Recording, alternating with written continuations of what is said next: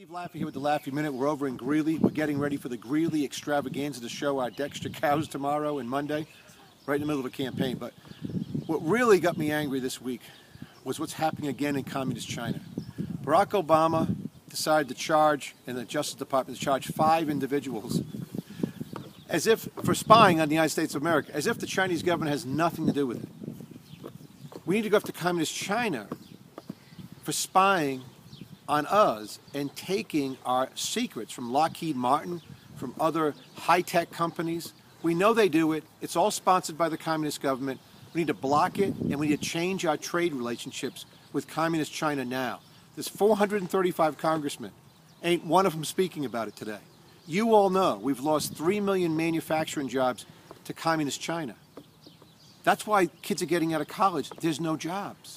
We've had 13 years of declining wages for our middle class. Never happened in American history before.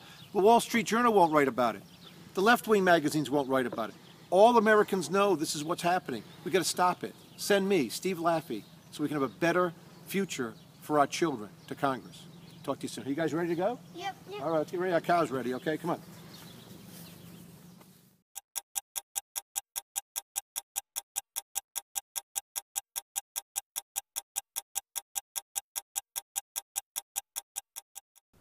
This is Steve Laffey, and I approve this message. Come join our team at stevelaffey.com.